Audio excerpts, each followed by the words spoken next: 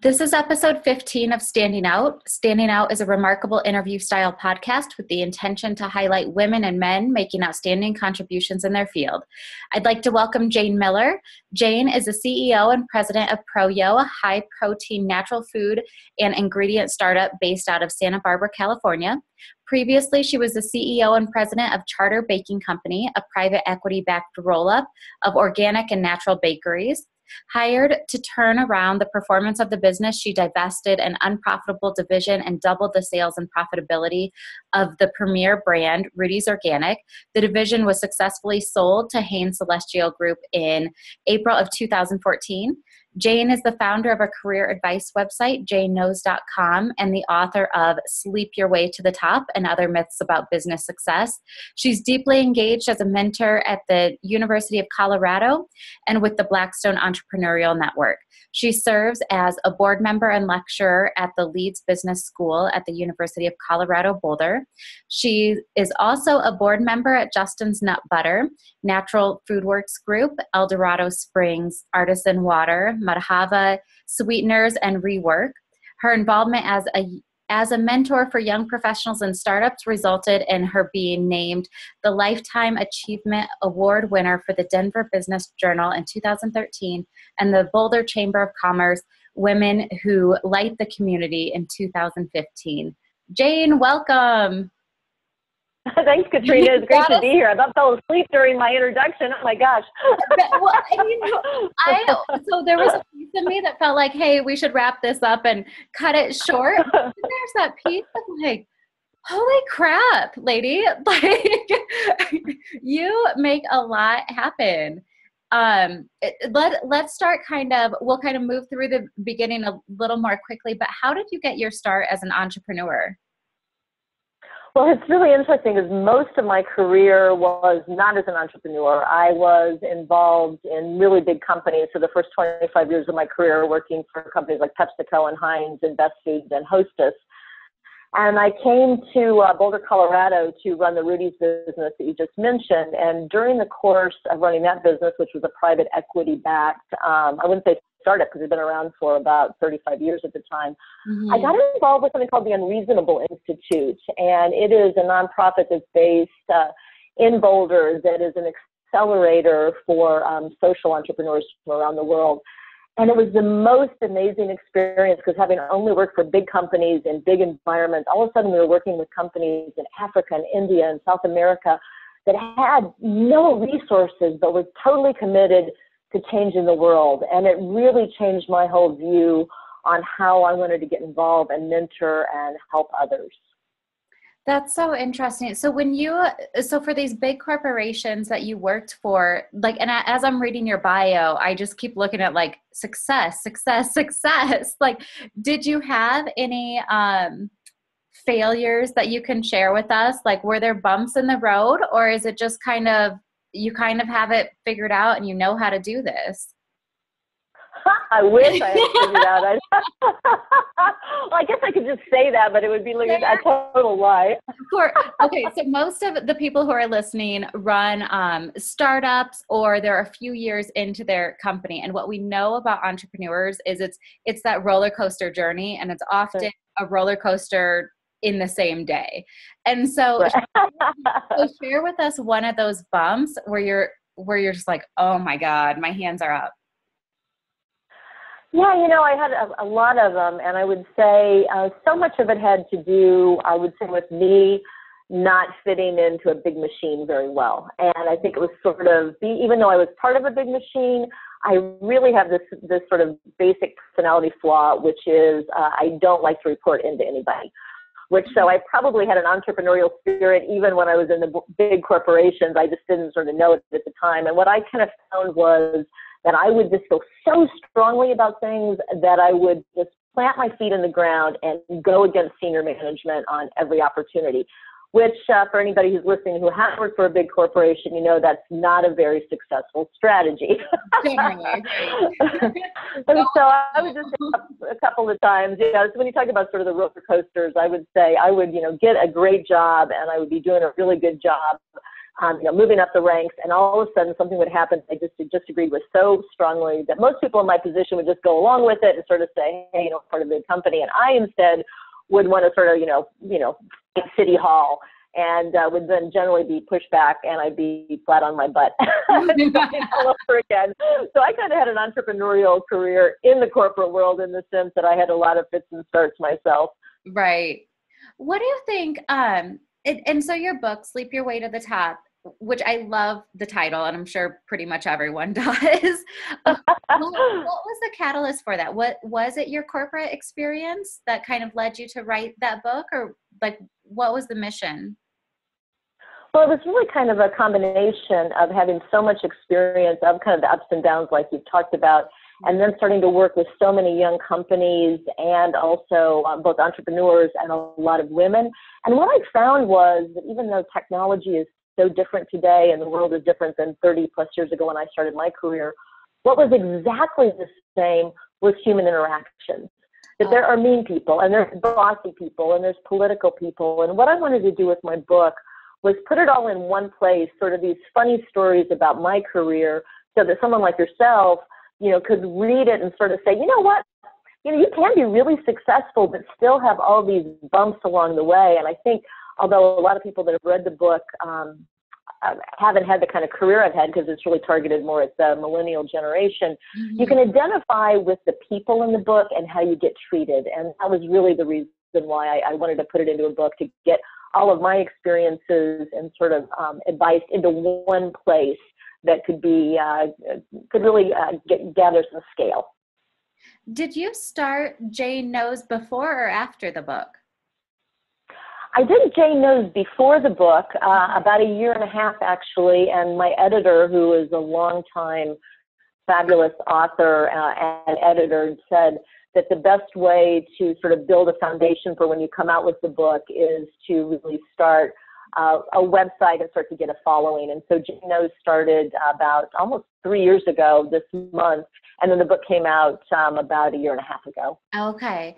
And janeknows.com, like for any of the listeners who don't know about that site, there's an incredible amount of just honest personal stories, and then like info about building confidence and really growing your career. And I wonder, like, when some sort of experience happens to you, are you kind of like, oh, I should put this on Jane Knows? Or how do you decide what goes up and what doesn't go up?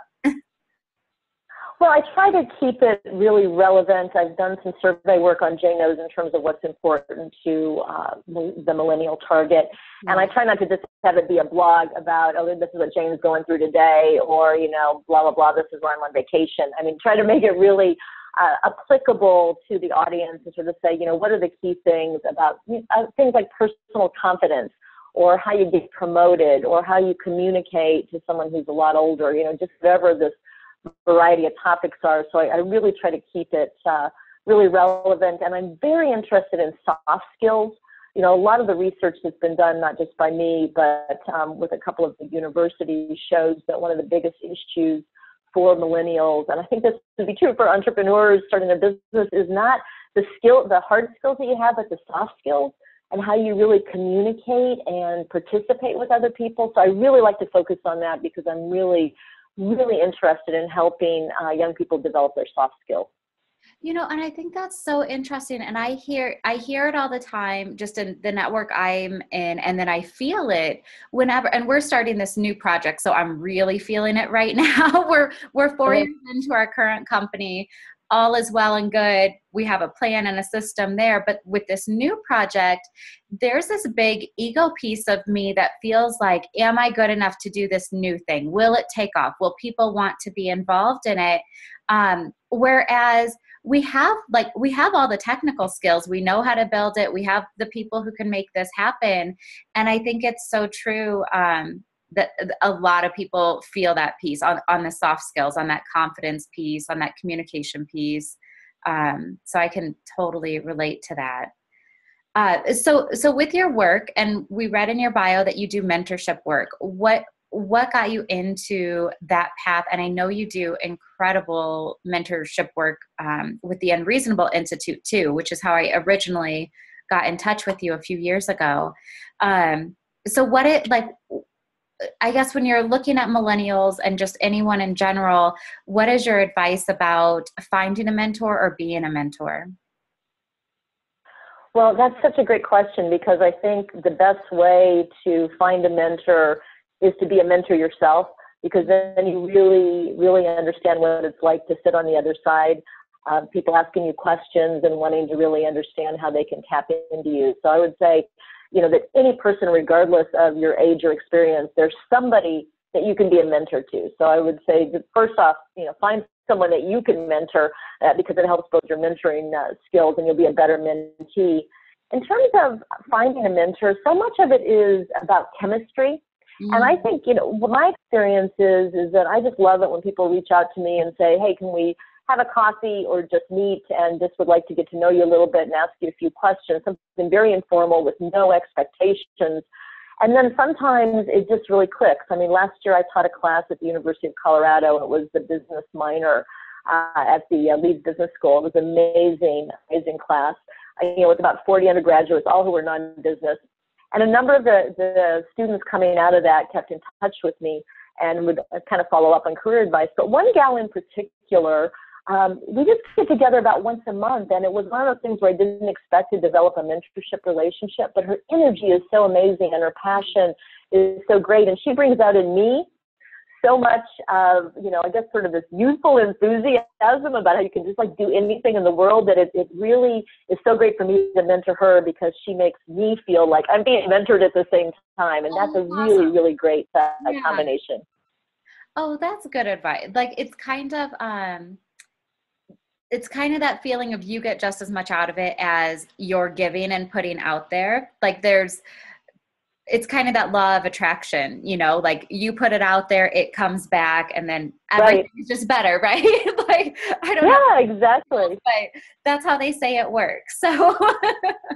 Well, it's so much more fun than when you just sort of sit down with somebody and it's blah, blah, blah, old mentor giving young mentee advice. But when you actually sort of have a dialogue where both people are trying to figure out, what can they learn from the other person, the chemistry is just amazing. And I think you get so much out of it. So to go back to your question, I just meet with a lot of people, and just, again, some might just be one coffee meeting where you just kind of share a little advice, or it could become something that's longer term. But I would say to your listeners, don't be afraid to ask somebody. The worst thing they're going to say is, I don't have enough time, or I'm not interested. But that's going to be the worst thing, and then you move on to the next person. But if you don't ask, you don't have the opportunity to maybe meet somebody who could be amazing in your life.